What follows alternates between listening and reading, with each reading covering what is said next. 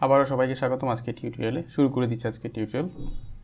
Last টিউটোরিয়ালে আমি আপনাদেরকে অ্যাঙ্কর ট্যাগ নিয়ে আলোচনা করেছিলাম। সো অ্যাঙ্কর ট্যাগ কীভাবে ইউজ করতে সেটা দেখিয়েছিলাম। সো আজকে আমরা দেখব সে অ্যাঙ্কর ট্যাগ ইউজ করে আমরা কীভাবে লিঙ্ক বাটন ক্রিয়েট করতে পারি। তো এটা আমাদের প্রচুর দরকার হতে পারে। ফ্রিকুয়েন্টলি আমরা কীভাবে একটা বাটন ক্রিয়েট করবো, সেই বাটনে আমরা কোনো একটা লিঙ্ককে রিডিরেক্ট করতে পারি। চলেন তাহলে আমরা শুরু করে দিই। একটা ফোল্ডার বানিয়ে নেই,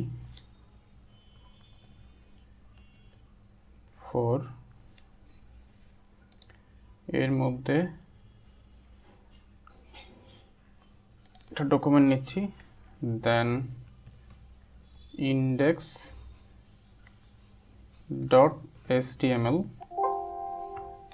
ইয়েস, সেই ফোল্ডারটা আমি এখন ওপেন করব ভিজুয়াল স্টুডিও কোড দিয়ে। ভিজুয়াল স্টুডিও কোড,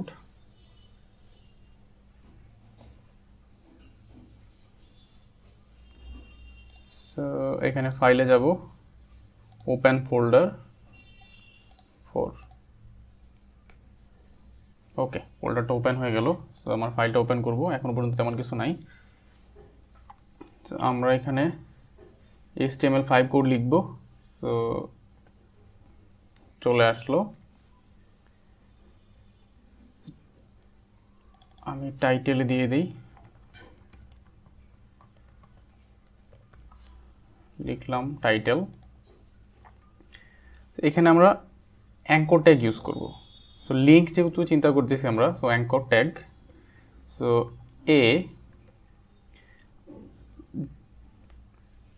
এর মধ্যে আমি যেটা ডিসপ্লে করতে চাই আমি এখানে লিখব। ওকে, সাপোজ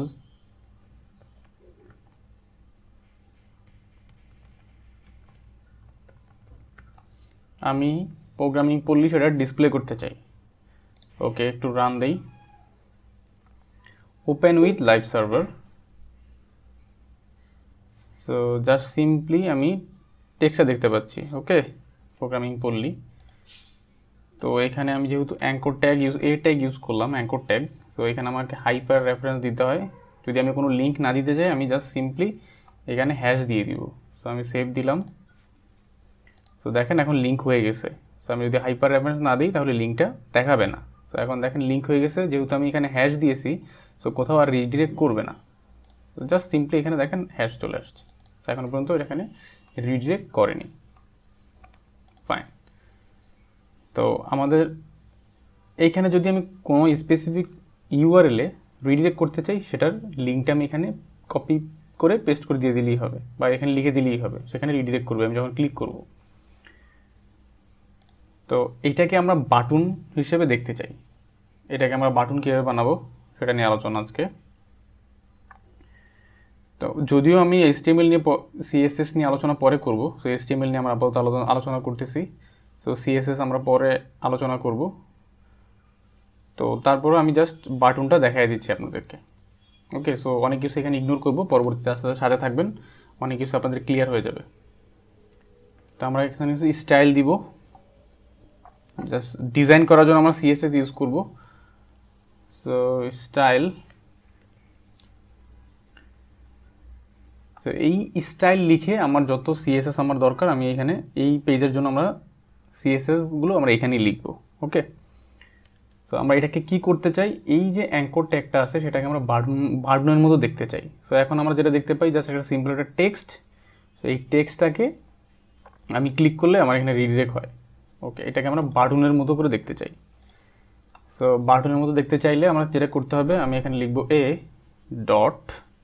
লিঙ্ক সরি এখানে ডট হবে না, কোলন হবে, visited। ওকে, এবার আমি এখানে অ্যাট্রিবিউটগুলো লিখব। আমি কি করতে চাই, এটা একটা ব্যাকগ্রাউন্ড কালার দিব, যে বাটনটা হবে। সো বাটনের আমি ব্যাকগ্রাউন্ড কালার দিতে চাই। সো আমি ব্যাকগ্রাউন্ড কালার এখানে আমি বললাম suppose red, background colour red দিলাম। দেন যে টেক্সটটা থাকবে আমি একটু দেখি, তো এটা রেড হয়ে গেল ব্যাকগ্রাউন্ড কালার। সো আমি লেখার যে টেক্সট আছে সেটাকে আমি কি দিতে চাই, লেখার যেটা আমার টেক্সটটাকে আমি কালার দিতে চাই, সেটা আমি বললাম হোয়াইট। ফাইন, টেক্সটটা হোয়াইট হয়ে গেল। ওকে, নাইস। তো এখানে দেখেন এইখানে একটা আন্ডারলাইন আছে, সো আমি এটা দেখতে চাই না।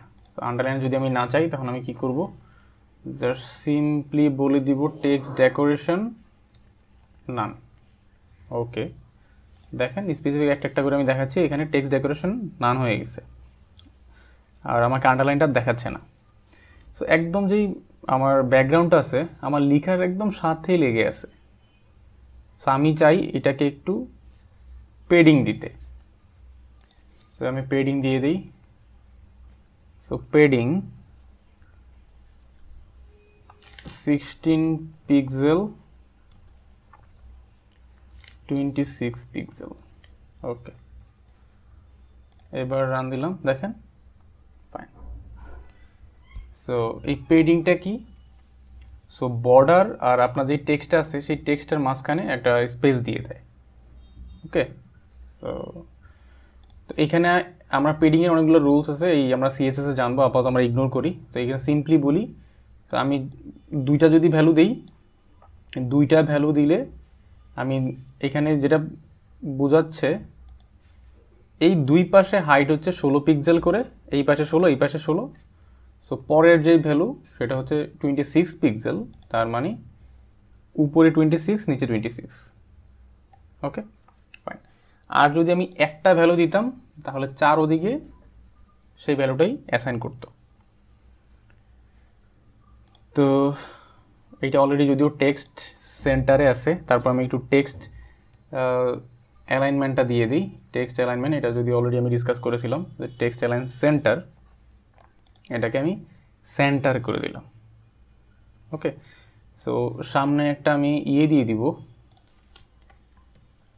একটা H3 link button example. Fine, ওকে, দেন আমি একটু চেঞ্জ করব। তো আরেকটা মজার জিনিস হচ্ছে দেখেন, এইখানে যখন আমি কার্সর নেই, কালারটা যদি চেঞ্জ হতো মজা হতো না? এই ব্যাপারটাকে বলা হচ্ছে হোবার। যখন আমি কোনো একটা এলিমেন্টের উপর কার্সর নিব এটাকে বলে হোবার। তার মানে এই ট্যাগটা হচ্ছে অ্যাঙ্কর ট্যাগ, রাইট? সো যদি আমি হোভার করি, হোভার করলে আমি কি কালার দেখতে চাই? ওকে, জাস্ট সিম্পলি আমি ব্যাকগ্রাউন্ড কালারটা চেঞ্জ করতে চাই। ওকে, ব্যাকগ্রাউন্ড কালার আমি জাস্ট বললাম গ্রিন। তো হোভার যখন করব কালারটা গ্রিন হয়ে যাবে, দেখেন হোভার যখন করতেছি কালার গ্রিন হয়ে যাচ্ছে। আপনি যদি হোভার করার সময় টেক্সটের কালারটাও চেঞ্জ করতে চান, ফাইন, করতে পারবেন। কি করতে হবে? জাস্ট সিম্পলি কালার লিখে, আপনি যদি ব্ল্যাক চান এখানে ব্ল্যাক, অথবা আপনার মন মতো যেই কালার চান সেটা দিলেই এখানে কালারটা চেঞ্জ হয়ে যাবে। ক্লিয়ার? ফাইন। তো এবার এখানে যদি ক্লিক করি, এখনো পর্যন্ত লিঙ্ক করিনি, তো আমি আমার পেজটাকে লিঙ্ক করে দিতে যাচ্ছি। Palli পেজ,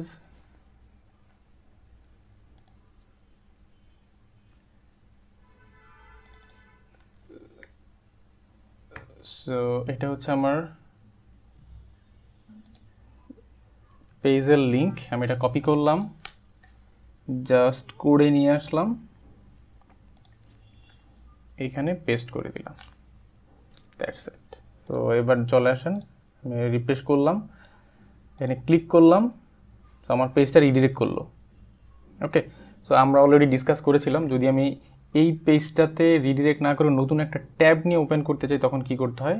জাস্ট সিম্পলি আমি আবারও বলে দিচ্ছি, একে বলতে হয় টার্গেট ব্ল্যাঙ্ক।